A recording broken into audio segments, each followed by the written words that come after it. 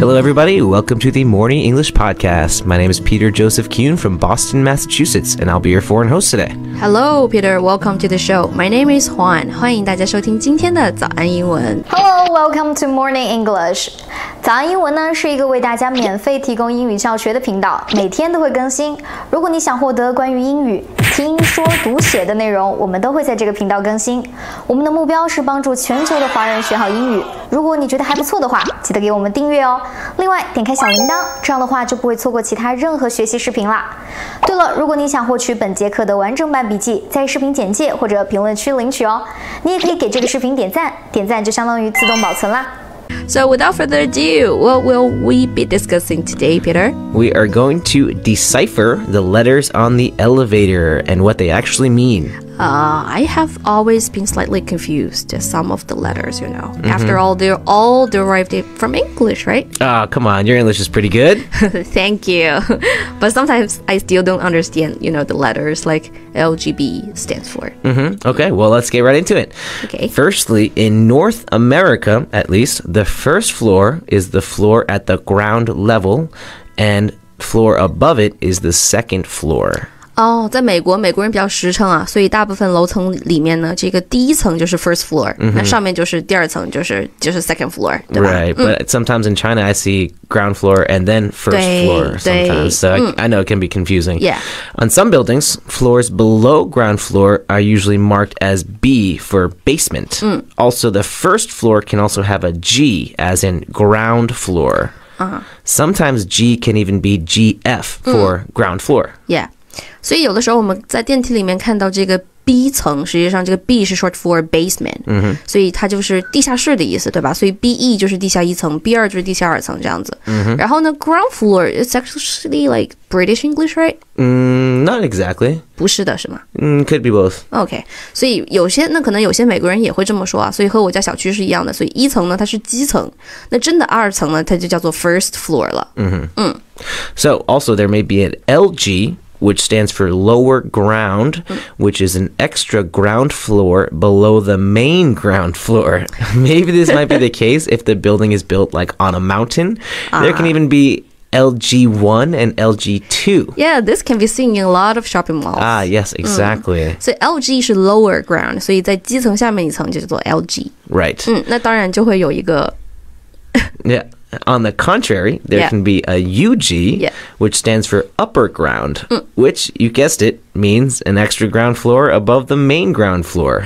这个我从来没有见过 UG， 你见过吗？ I've seen it before, yeah. 所以 UG 就是 upper ground， 所以是 ground floor 的上面那一层，对吧？ Exactly. 一个 LG， 一个 UG。 Yep, you got it.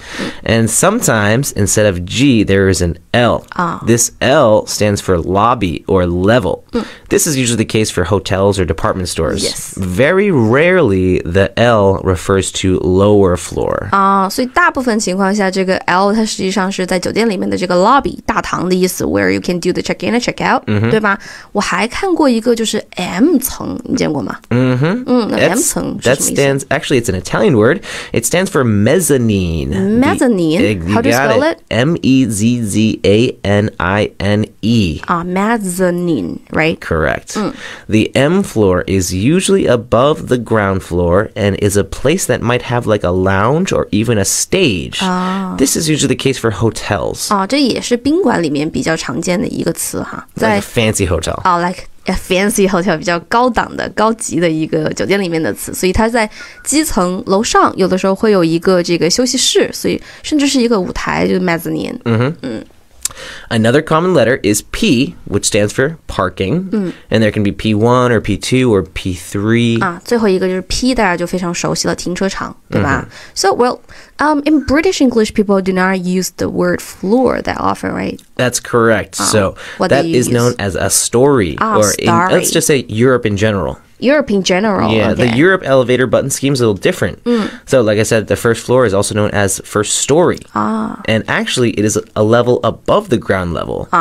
The floor at ground level is usually might be called zero or substituted by the first letter of the local language word for G. For example, in Britain, word for ground.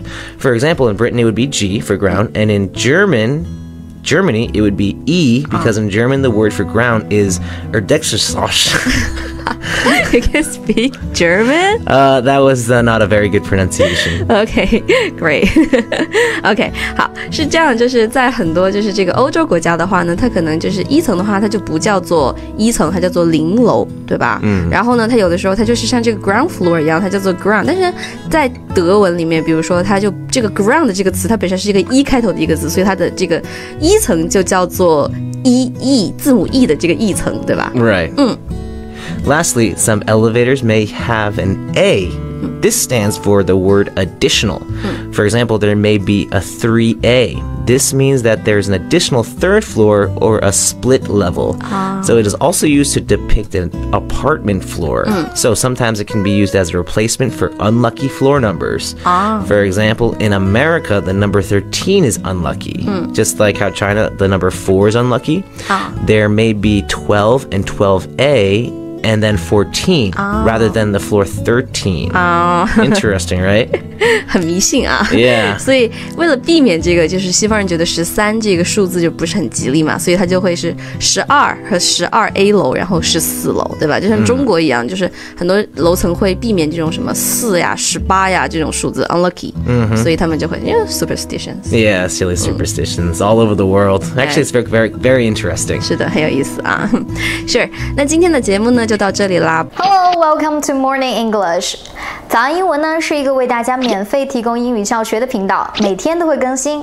如果你想获得关于英语听说读写的内容，我们都会在这个频道更新。我们的目标是帮助全球的华人学好英语。如果你觉得还不错的话，记得给我们订阅哦。另外，点开小铃铛，这样的话就不会错过其他任何学习视频啦。对了，如果你想获取本节课的完整版笔记，在视频简介或者评论区领取哦。你也可以给这个视频点赞，点赞就相当于自动保存啦。Okay, see you guys next time on the Morning English Podcast. See you guys next time. Bye. Bye-bye.